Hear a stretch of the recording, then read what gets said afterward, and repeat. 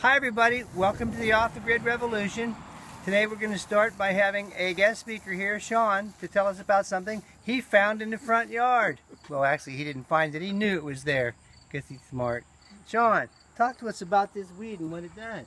Okay, for you people that do not use the lawn sprays and that, your yard can be a virtual pharmacy and also food factory for you.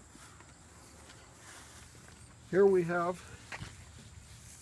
a long-bladed plantain, which is great for salads. It's great for all kinds of bites. It's great for skin problems, things like that. Just pick it, rub it on. Skin problems like? Oh, eczema, things like that. Okay. It's really good for mosquito bites.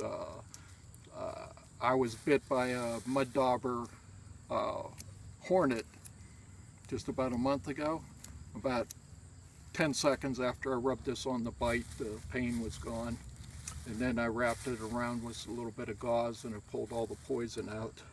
Okay, hey, I'm looking forward to that because of mosquito bites. Right. Hey Sean, when you Now this is the wide plantain, which is also great in salads and for the same thing. And what you do is you rub this to get the juices going, press hard, and then you can just put a bandage over it or a band-aid or whatever you need to hold it on there for as long as you need. What's that, Randy? do you cook this stuff ever? I never did. I eat it raw. I like it raw. Yeah, it's a little bit late in the year. It gets a little tough this time of year. The spring, it's really nice in salads and that. One lady brings what she calls yardweed salad to the vegetarian picnics. Which is a delicious salad. It's very good salad. I mean, it's got dandelions, it's got red clover, it's got plantain in it. Everything that your body needs is in these plants, and they grow wild in your yard. So why in the world would anybody call somebody to come and kill these plants? And that's Indeed. the broadleaf one. That's the broadleaf. Now when you go to get the broadleaf, I don't know if you can get a good picture of this, but this has ribs in it. Got it. And it always has 5 or more ribs. Okay.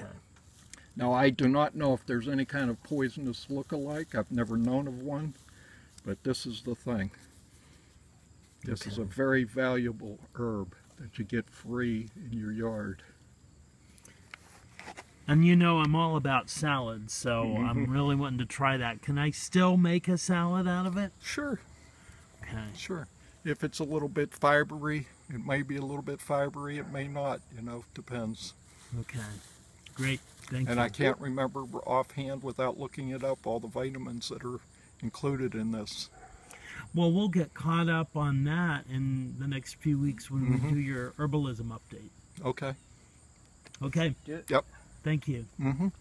Randy, you're on. Hey Joe, do you know why they call salads religious food? Why is that? You never heard anybody say, "Let us pray"? Oh man, that's so stupid, it's scary. What I'm doing now is I'm going through the garden and I'm picking out some of the cherry tomatoes that I didn't get this morning, because we've been selling stuff down to farmer's market, and I came up this morning early while the dew was still on the plants, and they're not much dew because it's dry. But anyway, I've been picking these like crazy and feeding to people, and we had the best day ever selling stuff at the farmer's market. We made 65 bucks. And instead of giving it to the Community Bill of Rights, we put up a sign to say we're not giving it there. We're going to give it to some folks who have had their property fracked, who need some help with some stuff. So we're going to send the money to them. We also have been giving the food away to the people from the Bernie Sanders campaign. Bernie Sanders Youngstown on Facebook is a place to go to find out what we're doing here. So all of you folks out there in video land, check it out. We're giving stuff to the Bernie Sanders campaign. We're making signs like crazy. We got some really big ones that I talked about last week. We are so big you have to pound them down into the ground with a sledgehammer. That's going to be great. So we're still harvesting from the garden. Take a shot at these tomatoes, Joe. Notice how they're on cardboard. Yes. Okay, the point of that is it keeps them off of the moist ground where they're going to be much more likely to rot. Now if you can get down in here and take a shot of those peppers from underneath, or maybe I'll go in and move them so you can see them. Check this out. Get the tomato out of the way. Look at those babies. Oh, those look wonderful. Look at those babies. Yeah, deliciamundo. I don't try to sell the ones that are black like that. I eat them myself. But I don't care if they're black. Doesn't matter to me. These plants have been producing and producing and producing and producing. Look at that. We've been selling them 3 for $1 at the farmer's market. That's cool? Yeah, and you can take some of these home today too, Joe. Okay, thank you. Yeah. And the more they come, the more this happens. Look at this. We picked off the peppers.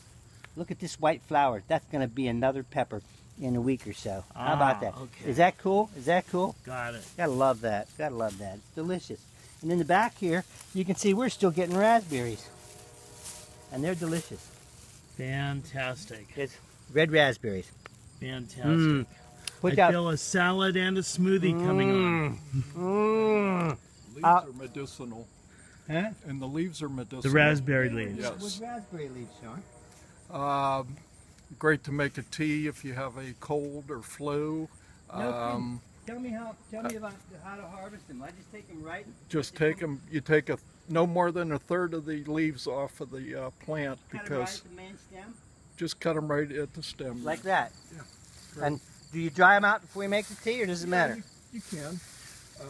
Randy, would you cut again so I could sure, get it yeah. on video? Yeah. Well, you come right to the stem, and don't cut the berries because they're right there too. Just get the leaf, and that's what you use to make the tea. Right. You can dry it out or not.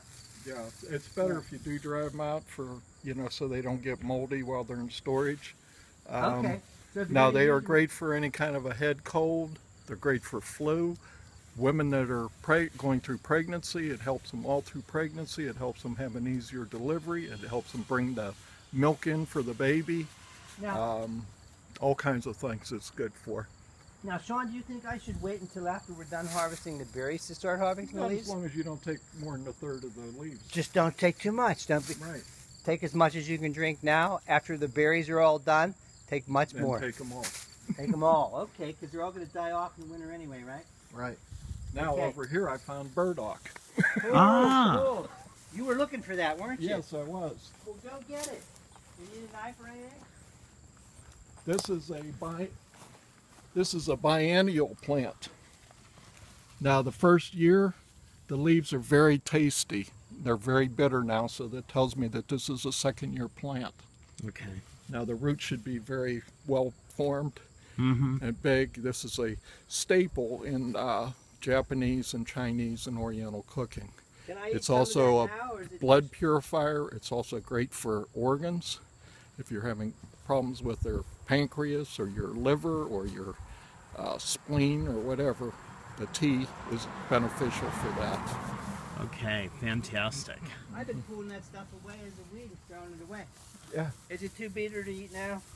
Yeah, they're too bitter right now, but So you what can do I dig do? up the root and you can cook the root and eat it, Okay. or you can make tea out of it. Ooh, burdock root tea. And, And it's it's a medicinal? blood purifier.